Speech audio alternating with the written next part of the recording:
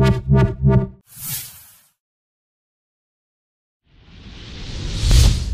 everyone, my name is Michael Seiger and I'm the founder and publisher of i6sigma.com, the largest community of Lean and Six Sigma professionals in the world and the resource for learning to drive breakthrough improvement.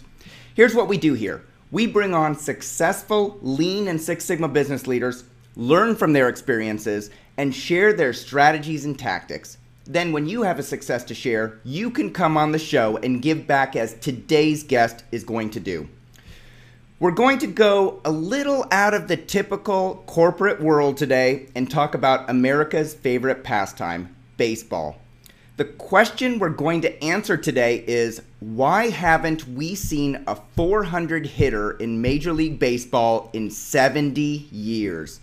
Joining me to answer this question is Roger Hart, the author of Pivotal Swing: How to Fundamentally Change the Game of Baseball. And here's a copy of it. You can see it. This is the first version that's out. It's changed slightly. Roger retired from a successful career as Director of Quality Systems and Six Sigma Deployment at Sony Electronics and decided to turn his attention to solve a sports problem plaguing athletes and managers for decades. And he's here to share it with us and tell us how he did it. Roger, welcome to the show. Howdy. Good to be with you. Roger, we're going to start at the beginning, so anyone, even those not rabid baseball fans like yourself, watching the show can understand what you did, why it's significant, and how they can solve problems they face every day in their lives. So let's start with this question. What does it mean to be a 400 hitter? It's merely an aspect of statistics. It's how often do you get a hit out of the number of times you go to bat. So a 400 hitter means 4 out of 10 times you go to bat, you get a hit. And that's not just hitting the ball, but it's, getting a hit that's classified by baseball as a hit, which sometimes it's kind of a strange situation because sometimes the hitter will hit the ball really screwy and it ends up being a hit, when other times they hit the ball really well and it's an out. So it's kind of... So if I get up to bat 10 times in a game, I pop fly it to first base and they catch it every single time, I'm a 0 hitter. Right. Because all 10 times they were caught. But if I bunt it and I get to first base all 10 times, then I'm a 1,000 hitter. Correct. Okay, so we're talking about a 400. A 4 out of 10 doesn't seem like a statistic that would be hard to do. Why is it so hard to be a 400 hitter? Well, this is one of the things that I think is very interesting, because in business, like in a manufacturing business, if we had a process that yielded less than 98%, we thought the world was coming to an end. And in this kind of environment, even hitting 300 is considered quite remarkable to many. It's just, it's very hard. Gentleman, one of the famous baseball players, Ted Williams, coined a phrase, and that is, baseball is the hardest thing to do in all of sports, the hardest single thing to do in all of sports. And there's been, if you Google that, you'll find millions and millions of hits on the internet about the topic of what's the most difficult thing to do in sports. But the vast majority of sports writers and people over the years have basically agreed that hitting baseball in Major League Baseball, not Little League, but in Major League Baseball is considered the hardest thing to do in all of sports. So that's why it's hard. So who was the last person to hit 400? It actually was Ted Williams. Now, I live in San Diego, and it's interesting. Ted Williams was actually from San Diego. And the really interesting side note is that my father-in-law actually played on the same high school baseball team as Ted Williams. Wow. And was he a great hitter back in high school as well? Yeah. Was he a great hitter back in high school? No, my father-in-law was actually a pitcher. So most pitchers are not good hitters, and he really wasn't it, but Ted Williams was. Okay, so I understand from you that the last person to hit a 400 was Ted Williams 70 years ago. Most athletes today probably hit, what, 200, 250? Probably to be on a major league team now, what they call in the show, you pretty much have to be a 250 hitter at least. Okay. And if you're hitting 300, you're a rock star. Most people, the people that hit over 300 are highly paid. They make, their contracts are millions of dollars more than people that hit 250. Wow. Okay. And so what benefit, clearly that's one benefit, but what benefits would athletes and teams have if they had one 400 hitter on their team? You know, clearly the individual, you just said they could make millions more per season if they hit a 310, 320 over a 250 that they're hitting this season. Well, this is kind of actually, this is probably one of the controversies amongst those in the game of baseball today. And you have to realize baseball is entertainment. It fits into a category of entertainment more than it does the game or more than it does the business. Right. So if you classify it as business, you're really classifying it as the entertainment business. Right. So you can have a very I don't know if you know the name of Rodman in basketball. I mean, they're just a wild and crazy guy. It's all tattooed up, crazy hair, says crazy things. He draws crowds, and it has nothing to do with how good of a ball player he is, so to speak. So in baseball, you still have to be conscious. Right now, if you really get down to brass tacks, they often call it small ball. And that is, you brought up bunting or whatever. A lot of teams don't really want to play small ball because they think that the crowd doesn't like it.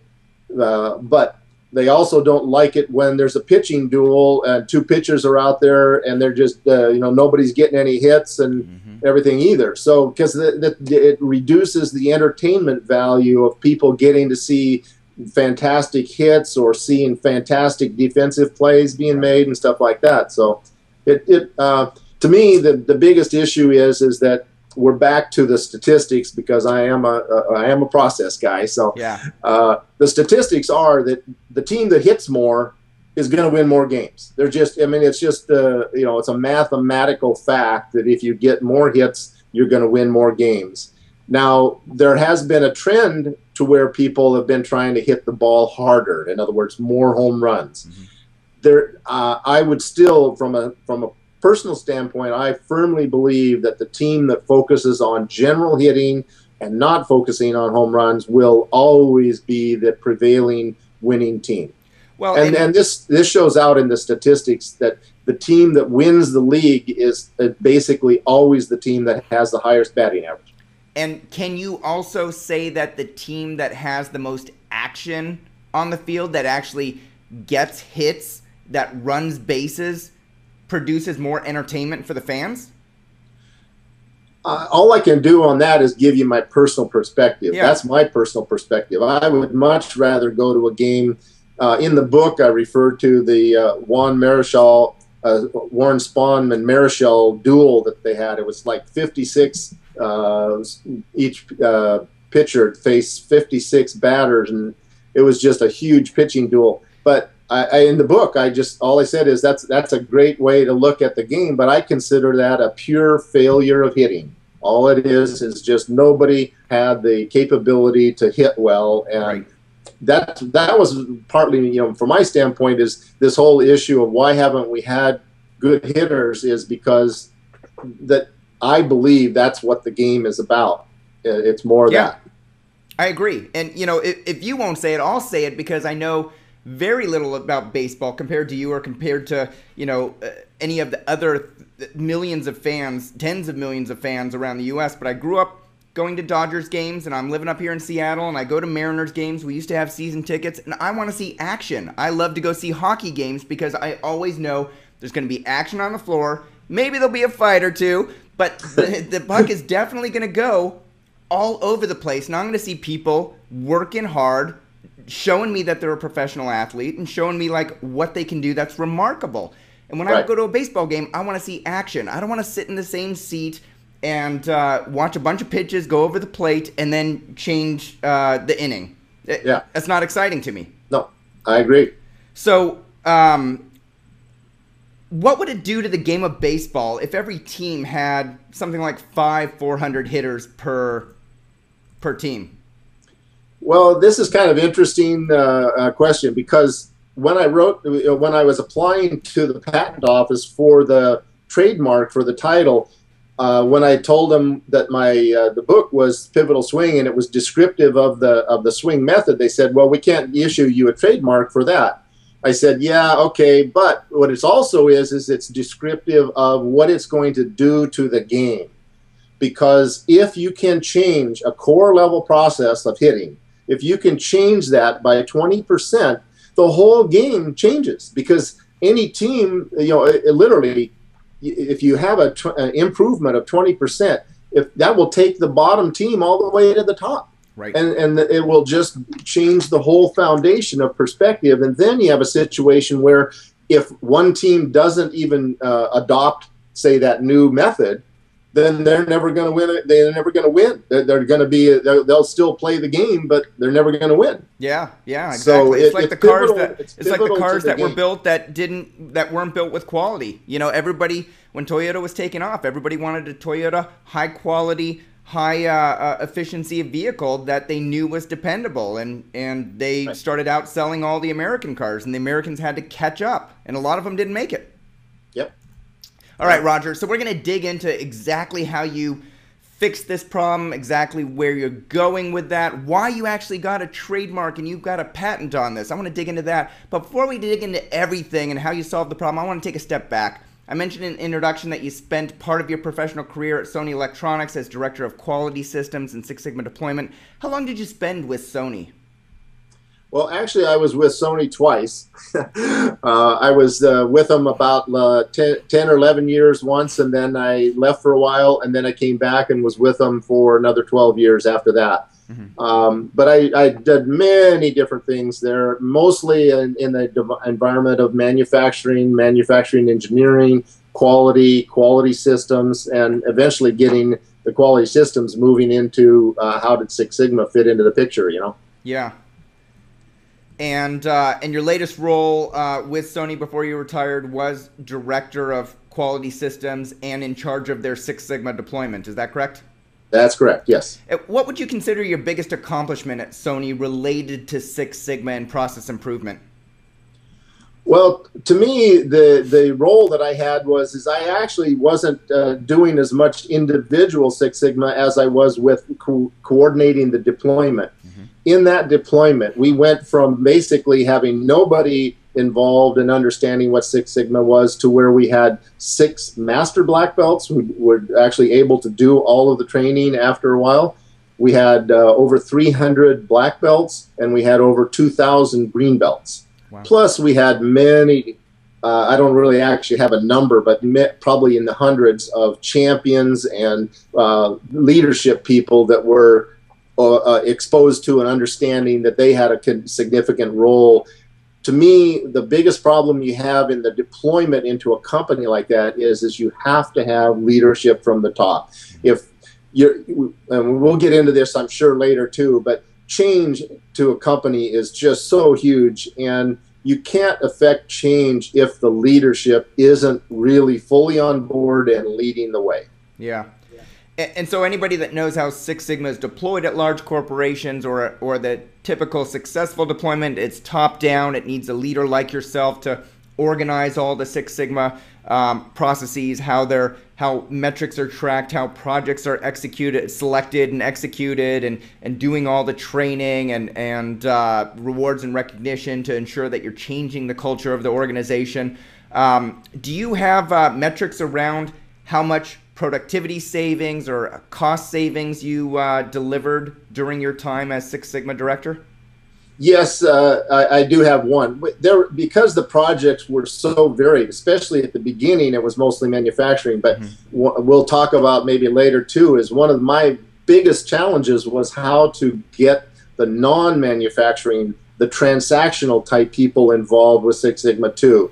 But the metric that we came up with was savings, the big master thing that we used, and we tracked it. We had a database and tracked all the projects, and we tracked savings. And and in the first 3 years of our major deployment, we had just under $500 million in savings. Wow. And is that, I know there's a lot of calculations around hard savings and soft savings, and Yeah, would you classify that as all in or that's hard savings. hard savings? So you Hard actually savings. remove that cost from the manufacturing line, or you reduce the need for capital expenditures or things like that. Right. We had two categories that we really tried to focus on. We called it top line and bottom line. Top line is you increased sales, Mm-hmm. or bottom line is you eliminated costs or reduced waste. Mm-hmm. Great. And does one project stick out in your mind more than any other, Roger? And I know that you weren't in charge of the individual projects, but you led the deployment, so you had overall responsibility. All the projects rolled up to you, and you get to oversee them, and you work with the executive team. Does any one project stick out in your mind as like, wow, that really displayed the power of Lean Six Sigma at Sony? Yeah, and I do have one that I would classify as that, but I feel a little bit, no, I don't know, a little bit worried about the fact that if by making this statement, the vast majority of the projects, and especially in the early stages, all of the development and work by the manufacturing folks was really the core of the deployment, and by far the more people were trained and more projects were done and more savings were achieved and so forth through that. But over the years, I think more transactional things would have started to show up too. We still had a lot of savings in the transactional. Yeah. But to me, the project that was the most, I guess the most eye-opener to us, and maybe even to the management folks, was a project in accounts payable. I mentioned earlier, in a manufacturing environment, if you have a process that yields less than 98%, you just really, you come unglued. I mean, top management of the company they're down on the production line. They're ranting and raving and yelling and screaming about what the heck's going on. Why do we have these problems? Well, what happened was, in the accounts payable department, we had a system where when you purchase something and it comes in and you receive it and you accept it, and then you get it deployed to first to the warehousing, and then from warehousing to production and stuff, we had a system for what we called the accounts payable system. Mm-hmm. When they looked at that, when we finally convinced them that they needed to work in this area, they went in and they measured what's called the first pass yield. Mm-hmm. All right, the first pass yield is how often, when an invoice comes in, does that invoice go in, have all the elements necessary, and it gets paid basically by the computer. Mm-hmm. We thought it would be less than 30%. So very typical, very similar to the yield of batters in Major League Baseball. Yes, but here's a situation where in a big company, we have one side of the company in manufacturing that 98% is the yield number, that if you don't achieve it, everybody comes unglued. Right. And here's another part of the company that's literally, stumbling and redoing work and wasting energy and time and money, and nobody's even paying attention to it. Nope. So it was to me, that was the biggest eye opener. We were able, with through combination of getting some people trained, working on that.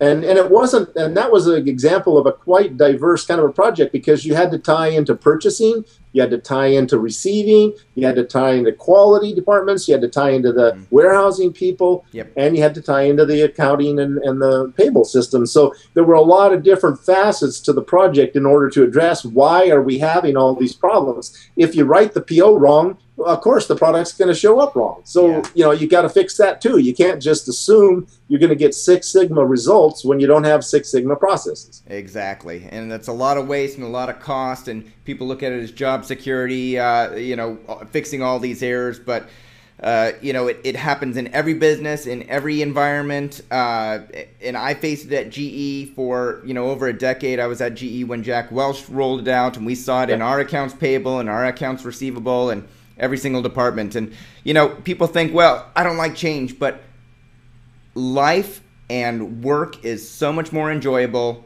when you do things right the first time, and you take pride in your work, and you don't have to fix errors all day long.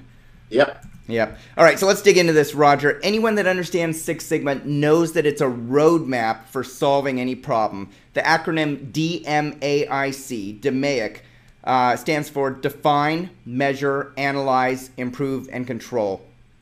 And it's what you use to solve the hitting problem. As a quick overview, you define the problem that you're trying to solve, you collect data to measure the problem, you analyze the data you collected to understand it, and look for the root cause or causes. You improve the process to eliminate the defects that cause the low results that you're experiencing, and then you put your process in control so that it doesn't degrade again. So let's run through each of the steps of how you solved the hitting problem and then what that solution looked like. So let's start with define. What was the definition of your problem when you thought about solving hitting in baseball? Well, I think I started from the basic element of why haven't we had a 400 hitter? Mm-hmm. That was sort of the driving. I mean, I started helping my son, and that was when I originally, way many years actually before I actually took on the final project. But the key to me was why is management accepting such a low performance level? Mm-hmm. Because in my belief, it can be higher. And Dr. Kimley, for example, one of the things he really beat into me was, you as a manager, you got to learn to ask the right questions. And to me, the right question is not what's wrong, but the question is, why can't we get better hitting? Yeah. And then when I started to analyze and look at that and develop the desire to pursue it, I really said, to me, it is, I'm going to view it as that this is the low batting average is reflective of a failure of hitting. Mm-hmm. And the pitching has improved over the years, but mm-hmm. hitting hasn't. So I consider that a failure of hitting to develop and match the changes that are being made with pitching. And I truly, truly believe that I could find ways to improve it. So that's why, I had the desire and I had the will. So I wanted to go after how do we address that subject. Okay, so you define the problem as why haven't we had a hitter above 400? Your measurements were 10 at bats, and your defect rate was, if the average batter is 250, your defect rate was 750. 7.5 times out of 100, right. It was a defect. They weren't getting a hit. Right. And you define, just like we did at the beginning of the interview, you define what a hit was. It's not just pop fly that's out. That's not a hit. So you define right. what a hit was. Right. So for me, the probably the most important element in the define phase for me was developing, and at this point it was actually refining the IPO, or the input process output diagram. That to me became the real core level coordination, and I revised it many times during the overall process of working on this, because I had different perspectives at one time than at other times. Mm-hmm. But defining what were the key outputs, and again, based upon my education and my learning, was my objective in the project was how do I improve the outputs, mm-hmm. the desired outputs, and not increase the undesirable outputs in this process. Right. So the IPO gave me that focus. In addition, I used FMEA. Okay, I don't want to get ahead, Roger. So let me hold you for 1 second. So we've defined the first phase of DMAIC is define, the D. So we've defined the definition of the problem. I want to go through measure, analyze, improve, and control, and I want to find out each of those. And I think you're using a lot of the tools in analyze and improve, and I want to hold off for a second before we get there. So the second phase is measure. And so measurement, it seems like, and I'll just throw this out, it seems pretty easy. The statistics, baseball, there's no other game that has as many statistics as baseball.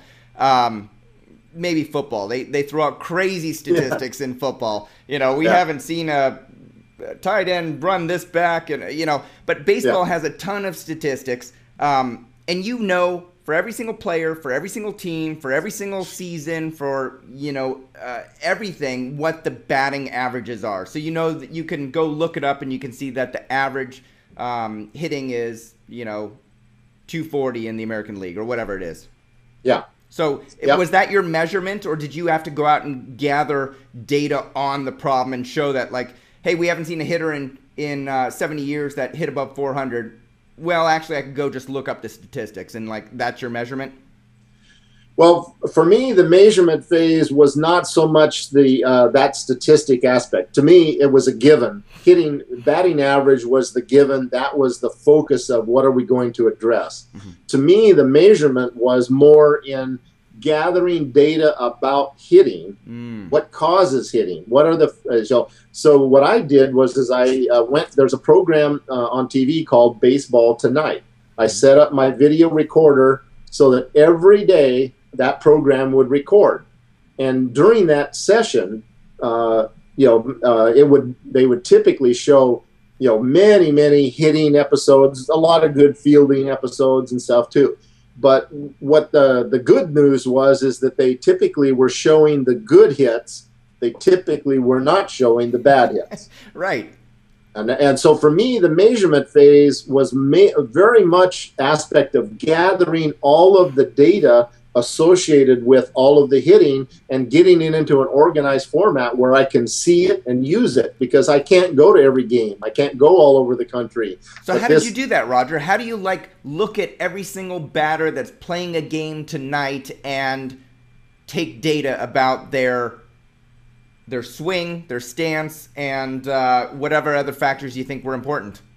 Well, see, that's where, to me, you mentioned jumping out of the define phase into the measure phase. To me, I did look at the FMEA in the define phase. And the reason I say that is that because when you start to measure, you want to know whether you're going to measure the right things. Right. And so I wanted to look at what are the possible causes, what are the more likely possibilities that would be affecting the outputs, so that I would be more efficient in the utilization of my time spent measuring and analyzing. Okay, so what factors did you determine were necessary for you to measure before you went and collected data?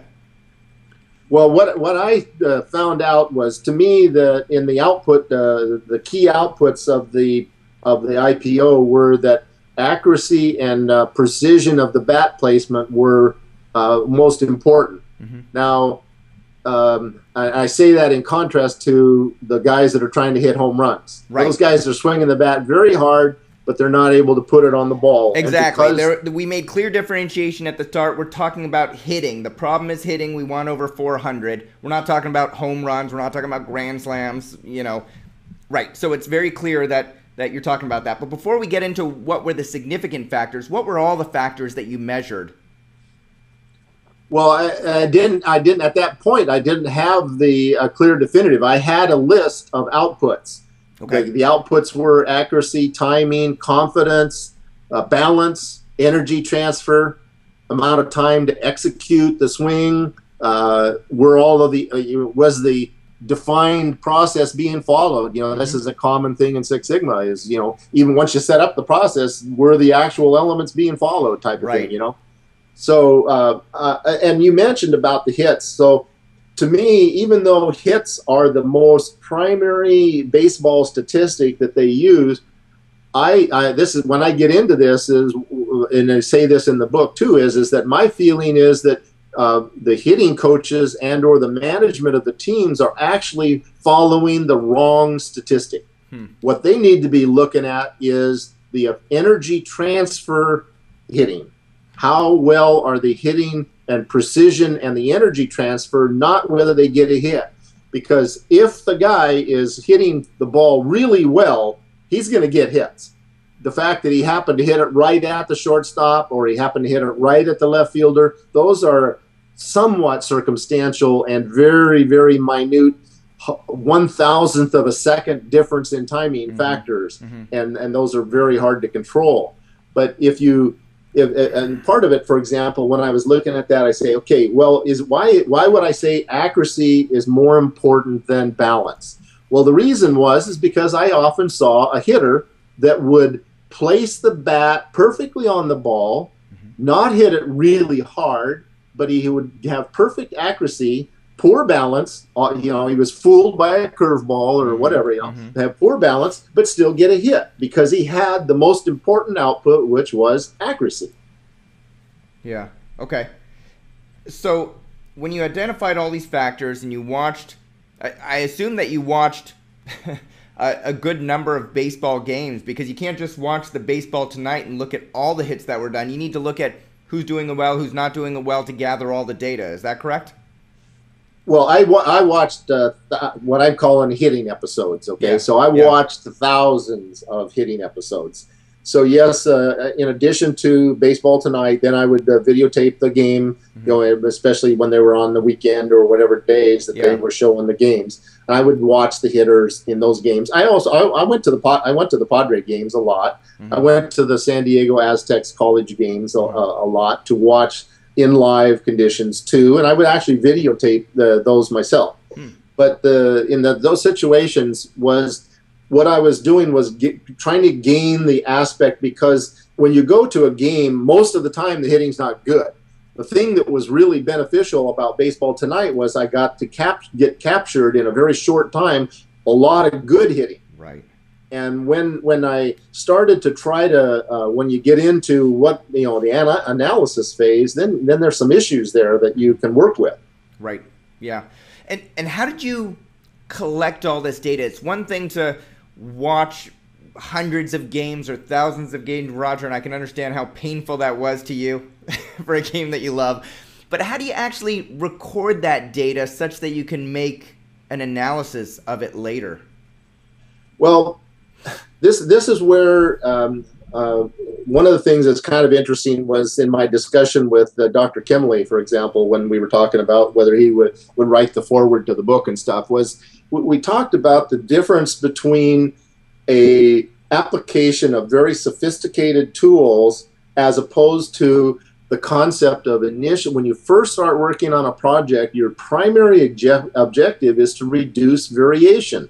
You cannot get into very sophisticated design of experiments kinds of things when you don't have any control over the variation to start with. Right. So he was in complete agreement with me when you said, I really have to work with what I would call the front end, simpler, less sophisticated tools, the IPO, the FMEA, the pure logic, problem solving is not categorization and stuff.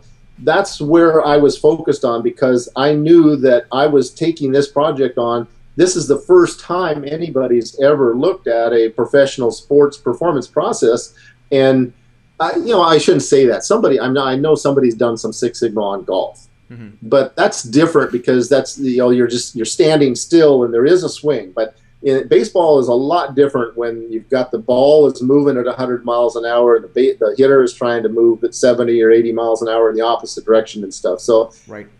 To me, that was really a big issue, is that I knew that I wasn't going to be using sophisticated tools. So in this sense, what you're describing about the measurement, it's a little bit different. It's not in micrometer type of readings on a metal shaving or anything like that. This is how do you look at this basic process, and how do we go about starting to reduce the variation? Yeah. So after you looked at all of these hundreds of thousands of games and at-bats, what did you do with all of that information to then move into the next phase and analyze it and look for the root causes? Okay, this is where the real work started. What I had to do was I took each one of those, what I call them hitting episodes, okay, and I would go into slow motion. I would analyze relative to the information that I had in connection with my outputs and in conjunction with my FMEA, looking at what were the things in that particular time, that episode, that stood out to me. What did the hitter do? And what happened when I started to do that, that was really tedious at first. Yeah. But as I made the list, What started to show up consistently, especially when I had the difference between watching a regular game and watching baseball tonight, was I started to see the difference of head movement. What really became obvious to me when the Padres brought in Ricky Henderson, for example, the year that he came to the Padres, the guy was, typically a 280 hitter for, 15 years before he came to the Padres, and he just went kaput. He went to be a horrible hitter. If you watched him hit, it was totally obvious that he was moving his head all over the place, and that was why he had dropped down to a 240 hitter. And it was very clear to me. But the fact that he was even hitting 240 was to a certain extent amazing to me. But he was such a fast runner. He's like Ichiro for the Mariners. Well, actually, he's with the Yankees now. But he's like Ichiro is that he can miss the ball and hit a really poor ball, but he can beat it out. Right. And so that's a different kind of why I feel that hitting the metric of getting base hits is actually, to me, not what hitting coaches should be using. They should be using energy transfer because energy transfer directly relates to precision, and it directly relates to the precision of placement. So, yeah. Okay, so you watched all these episodes. What I did was I looked at those videos and I started to see the pattern of what was really key to what could I change was I had to change the swing so that I would eliminate head movement and improve the accuracy and energy transfer in the process. Okay, so the biggest thing was you watched all these episodes, head movement, low head movement equated to more hits, high head movement equated to less hits, and then you said, how do we stop head movement? Yep. Okay, so that moves on to analyze. But before we get there, that's to improve. But before we get to improve, that's analyze. So one of the first thing you said was head movement. Was there any other factors that you noticed in all of these hitting episodes that was a factor involved in improving hitting? Well, the answer to that is yes, but it turned out that they were all linked to head movement.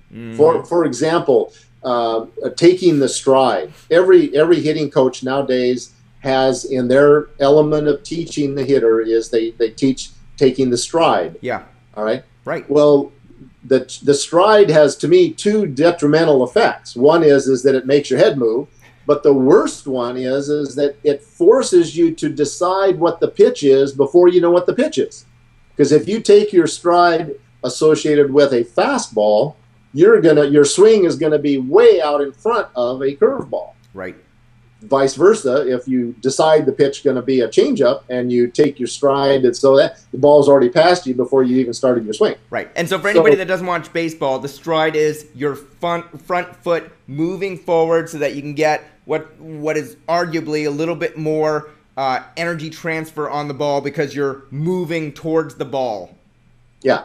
Okay. And I'm saying yes to your statement, but I'm disagreeing with the analysis being that the momentum. This is what's so funny.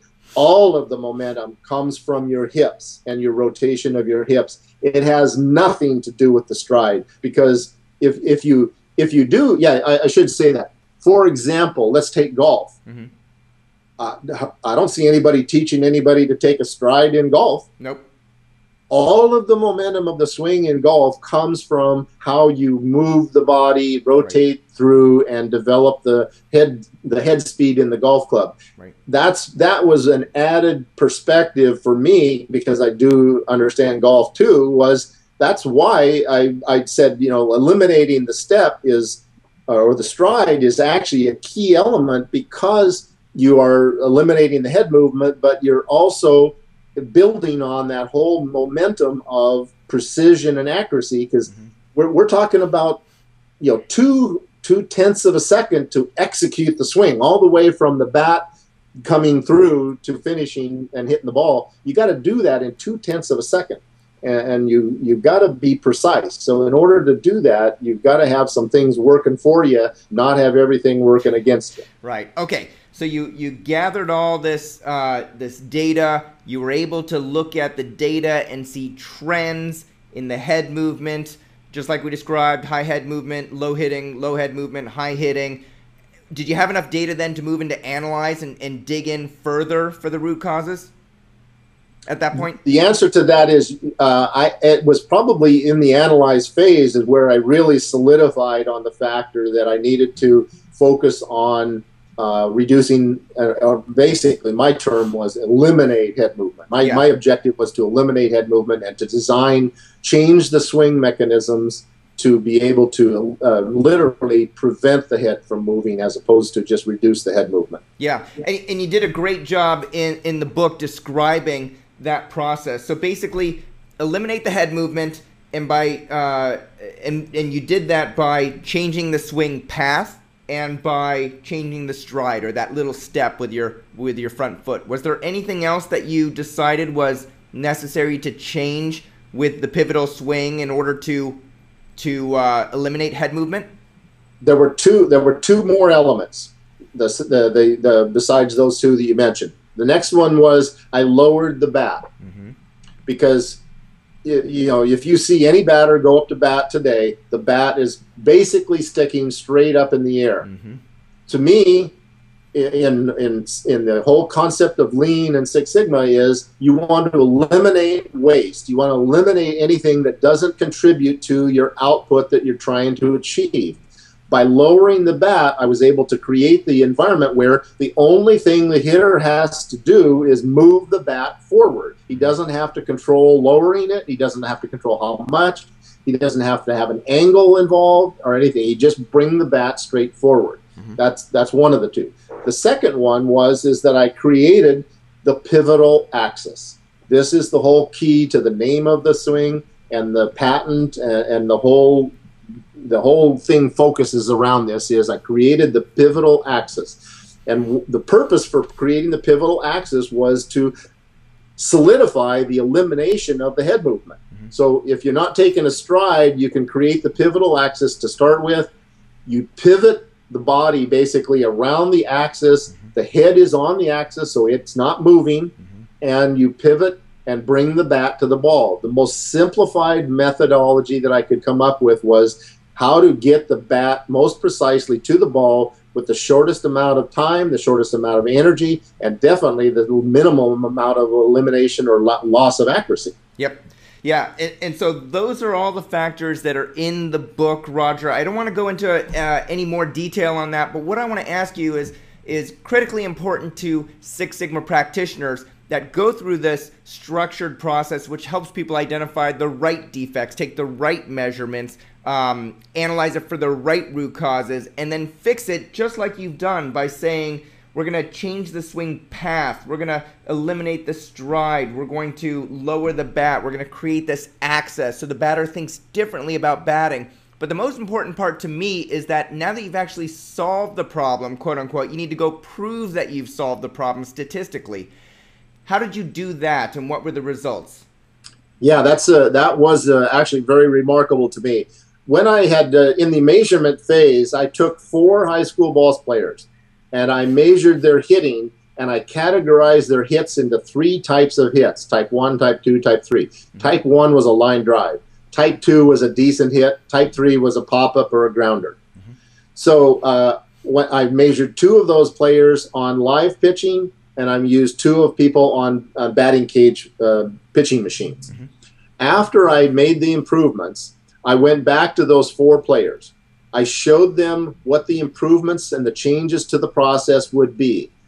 I only did that in 15 minutes or less. I mean, they literally, that's the only amount of time they had to learn about what I had changed and what were the differences. And so when they were doing the new process, they were doing it without perfect execution. Sure. Yeah, so and just to add a little bit more flavor to that, when Tiger Woods changed his swing on golf in order to come back from the greatest player to non-arguably the greatest player ever to play golf, it took him a year to change his swing. So it's not a small task to change a swing. The benefit that we have here, though, is that baseball has not been addressed by a Six Sigma type of approach. And so we have the benefit of getting the low-hanging fruit. Right. Okay. So right. This is one of the unique aspects, and that's why I talk about in the book and in general. This is just, for me, stage 1. There's going to be at least a stage 2 and maybe a stage 3. What were the results? Okay, on the results, when I took the same, after 15 minutes or less of training time, I took those 4 people back to the batting cage or the live pitching and remeasured their hitting using the best they could, the implementation of the new process. Yeah. What happened is all 4 players improved. The average improvement, well, I shouldn't say that. The individual improvements ranged between 20% and 42%. The average improvement was over 30%. The average improvement was 30%. So if somebody's batting a 250, what would that bring them up to? 312. Wow. And suddenly they're making $1 million more per season. and that takes a 315 hitter to a 400 hitter. We have a lot of 315 hitters. We don't have any 400 hitters. Yeah. I shouldn't say we have a lot. We have some 315 hitters. All right. So I want to know, are those 4 players actually using the pivotal swing today in their games, in their practice? Have they changed the way that they operate? Well, three of them I don't know about because they were just people that at the time were friends that my son had, and I don't even know where they live or anything now. Okay.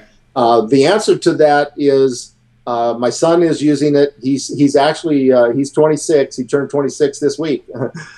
He's playing in a city league kind of thing, and he's using it. He definitely believes that he's hitting better than he did before when he played in high school and stuff. He played after high school even some. But is he a professional level player? Don't know. I don't think I can say that. But the answer is, he's definitely hitting better, and he likes what he has learned as a foundation for how to improve his hitting. Yeah. Is he measuring his hitting? Does he know what he's hitting on a regular basis nowadays, or is he not playing on a regular basis in order to record that? They just starting a new season. He's never given me a number, so I don't know that. I don't try to pressure him on that particular thing. My main issue is, have you learned from the process improvement? Do you like the results, and do you use the new swing methodology instead of your old methods? And the answer is definitely yes. Yeah, most people don't like change. Most people don't want to be changed, and then on top of that, most people don't like change. But it makes a lot of sense when you're, holding the bat up here. You got to bring it down. You got to even it out. You got to make sure you're hitting. And you're saying just hold it down here and bring it forward. You don't have to make as many adjustments as you normally have to in baseball. I was as I was reading the book, I was doing the stance myself, not taking a step, trying to shift my weight around the pivotal axis, and my 5-year-old son who's started T-ball last season was asking me what I was doing, and I said, well, here's a new swing that we're going to teach you this year. So let me get into the legal stuff. Roger, you've trademarked the phrase pivotal swing. A lot of business owners, a lot of authors trademark phrases. It's not a big deal. What I took exception to when you reached out to me and said, hey, I've got this Six Sigma process that I applied to baseball was the patent that you applied for, because the patent says that you own the process of this pivotal swing, of lowering the bat, of not taking a step that everybody in baseball does, of swinging around this axis, which means that if anybody wants to do that pivotal swing in the future, they are going to have to license that from you. Do I have the general understanding correct? That is definitely the kind of the general aspect. The key to me was I did consider the aspect of just making it available to anybody. Mm-hmm. The problem was if you give something away, it has no value. True. And my dad taught me that, and the general perspective in business I learned over the years too was if you give something away, everybody's just going to set it aside type of thing. So I wanted to maintain the concept of value. The second element is control. To me, when I made the decision to file for a patent, that made the decision for licensing an automatic decision. I had no choice, because if you're going to have a patent, in order to control the patent, you have to control the usage of it. What I tried to do was to make it very, very simple for amateurs to get a license. Okay, tell me what that is. They can just go to, Huh? Tell me what that is, that process. So in the book, it's there too. Is you just go to the website, and for $10 you can get basically a license to use it for 4 years. And is that and what's an amateur, quote unquote?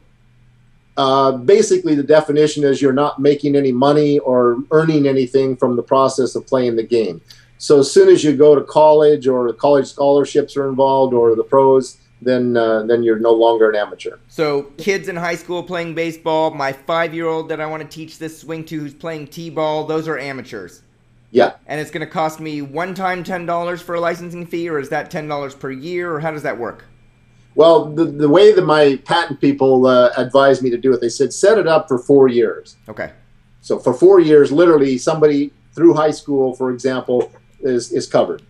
Gotcha. And so the idea there is that most people probably, technically would probably need to do it twice during their career, during Little League and Pony League, and then once more maybe at the time when they're in high school. But a lot of players fall out of the process by the time they get to high school, so those folks are not involved. But the thing that would really be upsetting to me is, because I truly believe that the younger players are going to benefit from this far more than the other players, because their process is so radically varied that by just adding structure to their process, they will improve dramatically. Yeah.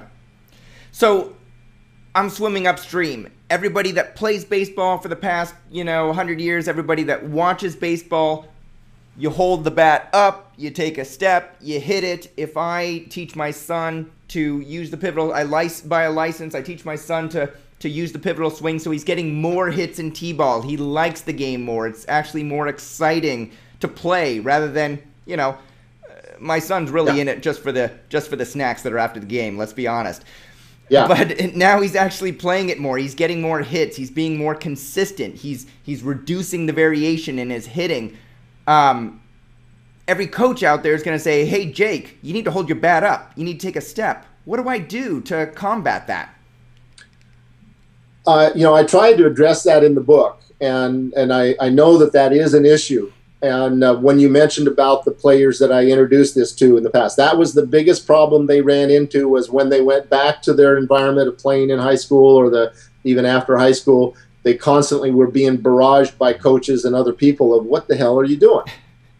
So right. they didn't have the psychological will or the desire to stick to it to see the benefits. So they saw the benefits in their actual performance, right. And they had the numbers even, but they still had difficulty with the issue of will and desire to carry through on solving a problem. Yeah, well, it's the social pressures and it's the norms, and people would rather be normal than be abnormal, but actually have a better hitting average. The key that you addressed to me, though, is that it's exactly the same that any project manager or any management effort would have when you're working with either a Six Sigma deployment or with a Six Sigma project. The number one thing is communication. To me, the book is the communication. It's getting the information out there. The next aspect of that is in the implementation is the acceptance. The willingness to understand, and there's going to be some ball players out there that want to improve. Yeah. You saw in the book, I talked about the different players.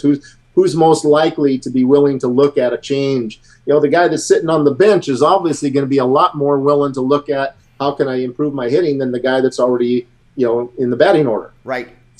So I think then the next stage comes into the implementation, and the effectiveness of the implementation comes to, if a player is trying to do this and the coach doesn't understand it, then maybe it's going to take a little bit of a team effort, meaning you're going to probably have to talk to the coach and say, hey, coach, I read this book and this stuff really makes sense to me, and I'd like my son to be following this. Maybe you could read it too and see if you can get on board, and maybe we can help these guys be better hitters. Yeah. Have you thought about sending copies of the book to every single coach, major league coach and hitting coach out there?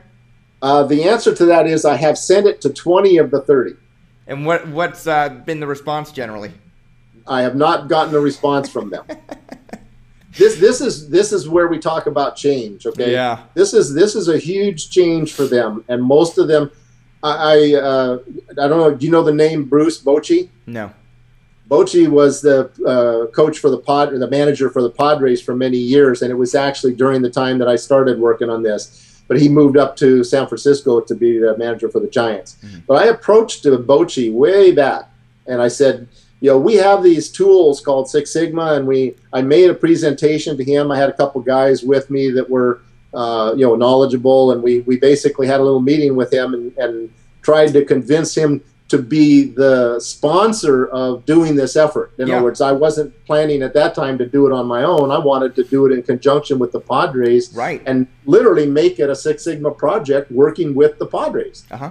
But he was very interested, but at the final end, he ended up not accepting the offer to work with us on it. So that's the key is that coaches, all I'm going to look for is the people that, as I get the book out there, mm-hmm. get it in front of people, parents, to me, I as a parent could read that book and I know I could help my son be a better hitter from just reading the book. Mm-hmm. Now, how I'm going to deal with the coach and those kind of issues, I'm going to maybe buy a copy of the book for the coach too, or I'm going to let him borrow my copy and that type of a thing, because I think that's the only way that you're going to keep the momentum is that you got to have reinforcement to the execution of the method. Well, and people, if they at least need to be exposed to it, so that if my son's batting, they're not going to try and recorrect it. If people want to go out and buy the book, they can do it. It looks a little bit different than this. Since the time that you provided a copy, Roger, it's been picked up by Tate Publishing, you told me. If people want to buy the book, they can buy it on Kindle ebook for $9.99. Go to Amazon, type in Pivotal Swing, and it's there. On Amazon, both versions are there. Oh, I didn't see the imprint. Great. So Amazon, both versions it's there now. Are there. The print is $14.99. $14.99. All right, and I'll have links underneath this video. They're not going to be affiliate links. I'm not providing them, to try and make money. I'm providing them as a service to people who are truly interested in learning and evaluating, changing the swing of themselves, of their kids, what have you. If you have a follow-up question, please post it in the comments below this video, and we'll ask Roger to come back and answer as many as he can. Also, if you want to follow Roger and the Pivotal Swing on Twitter to find out what's changing, who's using it, what the results are, you can do so at Pivotal Swing. Roger, if somebody wants to contact you to learn more, is there an email address that you prefer? Yeah, roger@pivotalswing.com. Easy enough. I'm going to urge the audience right now, like I do every single interview, if you received value out of this interview, please take a moment to say thank you to Roger. It's as easy as posting a tweet with @PivotalSwing. Roger, I enjoyed your video. I'm going to think about implementing it, or I bought the book, or shoot him an email and tell him what you thought. Roger Hart, author of Pivotal Swing, thank you for coming on the Six Sigma Show, sharing your knowledge of baseball and Six Sigma and your passion for both, and helping others become more successful change agents, business leaders, and athletes. It's my pleasure. Thank you. Thank you all for watching. We'll see you next time.